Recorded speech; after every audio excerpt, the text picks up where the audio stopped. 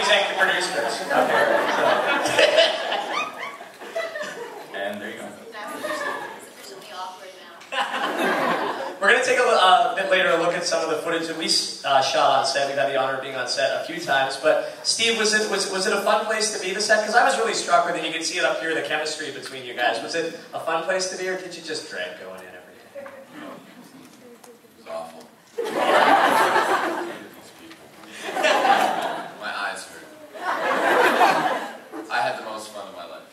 I've been able to say that with utmost conviction. This is truly the greatest thrill ride that I could have ever imagined. Rarely does somebody get really excited to come to work on a Monday. Mondays are normally pretty tough for us in this age bracket, I guess. But to look forward to them is something I never thought I'd experience, and I've definitely had it every week.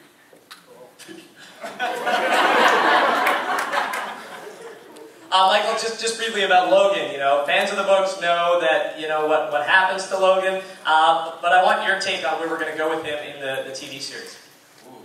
Well, I don't want to give too much away, because I think Logan's story is a little bit of a surprise, especially to the fans of the book. But, very loyal guy, very family-oriented guy, and, he wants to be there for, especially Elena early on in the series. But, there's a little issue where he's torn between loyalties to the pack and as well as I got the big dog sitting beside, so I gotta be careful what I say. So loyalties to the pack, and also, he's very loyal in his relationship with Rachel. You guys all know about Rachel, right? So I think that's an issue that a lot of people face, in day-to-day life, when you're torn between one thing and the other, you got to make a decision. What decision are you going to make? And the right. I'm working on it. He works on it, and that's the thing about Logan. He's doing, the best that he can. So there's a lot of drama that unfolds throughout the season, and you're going to see Logan struggle to make the right decision. Awesome, and spoiler free, your producers are resting their tranquilizer guns. Yeah.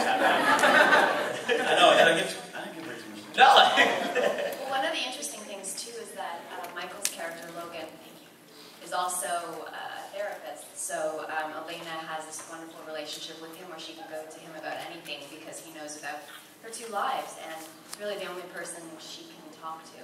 So there's some really great scenes that we get to share together where she goes into her past and the troubles that she has. It's great. It's great working with all these guys.